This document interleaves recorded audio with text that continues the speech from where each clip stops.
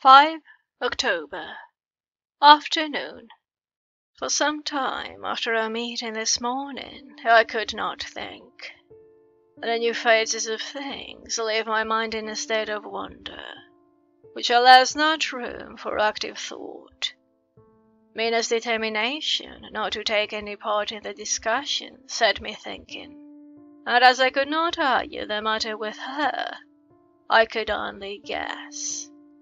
I am, as far as ever, from a solution now.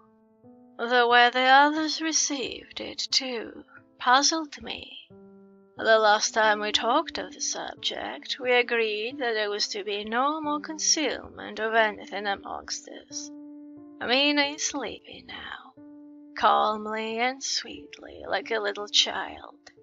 Her lips are curved, and her face beams with happiness. Thank God there are such moments still for her.